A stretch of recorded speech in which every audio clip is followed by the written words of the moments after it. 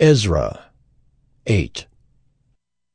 These are the heads of their fathers' houses, and this is the genealogy of those who went up with me from Babylonia in the reign of Artaxerxes the king. Of the sons of Phinehas, Gershom. Of the sons of Ithamar, Daniel. Of the sons of David, Hattush. Of the sons of Shechaniah, who was of the sons of Perish, Zechariah, with whom were registered 150 men. Of the sons of Pahath Moab, Eliahoenai the son of Zerahiah, and with him 200 men.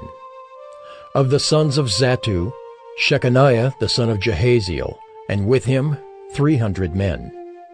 Of the sons of Adin, Ebed the son of Jonathan, and with him 50 men.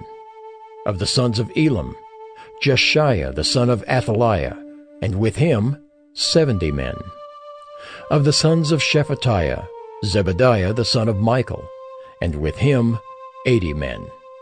Of the sons of Joab, Obadiah the son of Jehiel, and with him 218 men. Of the sons of Bani, Shelomith the son of Josephiah, and with him 160 men. Of the sons of Bebai, Zechariah the son of Bebai, and with him 28 men. Of the sons of Azgad, Johanan the son of Hakkatan, and with him 110 men. Of the sons of Adonikim, those who came later, their names being Eliphalet, Jeuel, and Shemaiah, and with them 60 men. Of the sons of Bigvai, Uthai and Zachar, and with them 70 men. I gathered them to the river that runs to Ahava, and there we camped 3 days. As I reviewed the people and the priests, I found there none of the sons of Levi. Then I sent for Eleazar, Ariel, Shemaiah, Elnathan, Jerib, Elnathan, Nathan, Zechariah, and Meshullam, leading men, and for Joiarib and Elnathan, who were men of insight, and sent them to Iddo, the leading man at the place Casiphia, telling them what to say to Iddo and his brothers and the temple servants at the place Casiphia, namely, to send us ministers for the house of our God.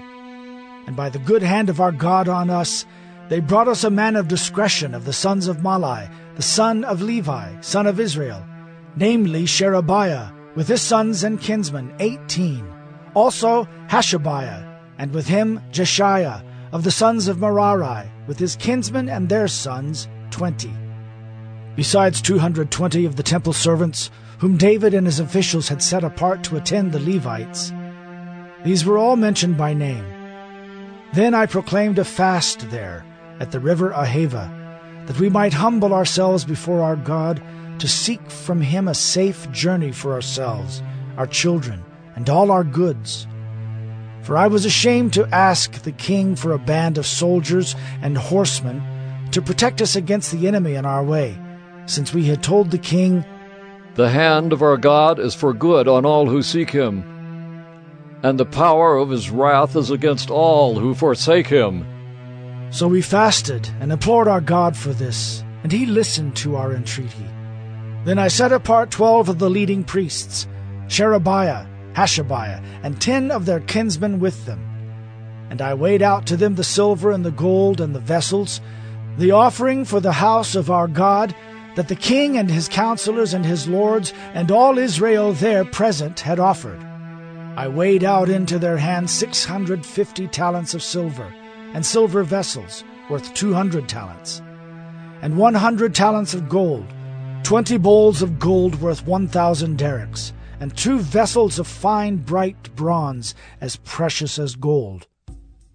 And I said to them, "You are holy to the Lord, and the vessels are holy, and the silver and the gold are a free will offering to the Lord, the God of your fathers.